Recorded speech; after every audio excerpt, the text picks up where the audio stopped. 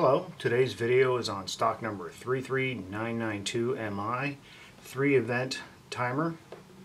As you can see, just starting up, when you power it up, it's only 24-hour mode. There is no AM or PM, so keep that in mind. It also comes with a little coin cell, CR1220, to keep the clock running when you lose power. It will only run the internal clock. It will not drive the display. It will not drive the relay. It's just there for keeping the time accurate if you lose power.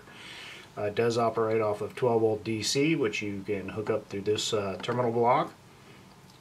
Keep in mind, try to keep a reasonably well regulated 12-volt supply. We were running into an issue where these little capacitors only rated at 16 volts, and people were using a very poorly regulated power supply and causing those to overheat. Okay, you have a single pole, single throw relay output through this terminal block. And let's see, what else do I need to talk about? Okay, well, let's get into the programming.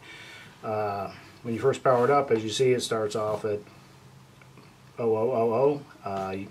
To get into changing the time, you have a set button, a left and right button, an up and a down button. So you first press the set button once and you get PO. Now that is programming the time itself. You press it again and you see that starts flashing. You can use the up and down arrow to change the time. If you press and hold the button, it will cycle to your time, so you can do it that method, or you have the side to side button, which will allow you to go through each setting, and once it's blinking you can do up or down. You simply leave it alone, and after a few seconds it will go back to displaying the real time. Okay, that's how you set the time for it. Now let's get into setting the on and off times for your relays on your 3 cycles. Okay, press again. Once you see the PO, you use the up and down arrow. P1 is your first on time for your relay. Press the set again. Comes in at 6. There again, you use the up and down arrow or the side to side to set when you want the relay to turn on. Press the set button again.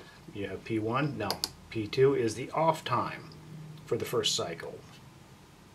Press the set button again. And you can use the buttons to change it however you like. Now that's the first cycle.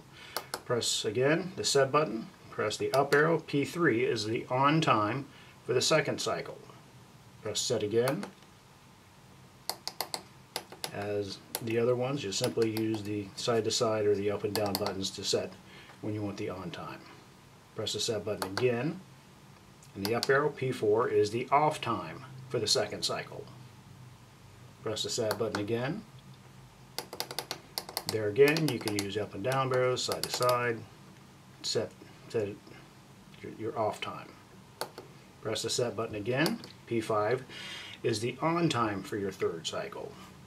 There again, press the set button. Change it however you would like. Oops, let's try that.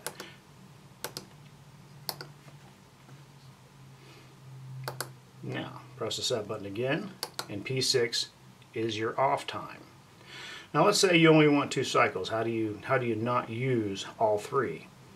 Well, you make them the same time. So press again, starts off at 0. That actually is the right time. So the on time is 0, the off time is 0, so it will just bypass.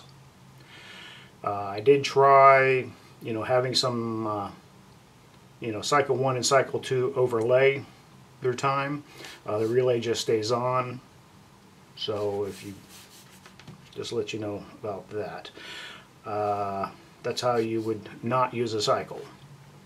Next, has set again. You have P7. P7 is listed as a time calibration. I've not gotten a good explanation on what exactly that does, but if you were to hit the set, it comes factory set at 0, and you can run it all the way to 25,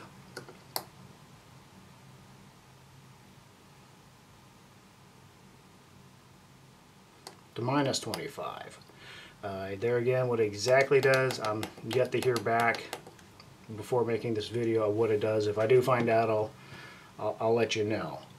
Let's see, what else do we need to explain about the part? I think that shows all the major workings of programming. Hopefully this answers your questions, and thank you for watching our video.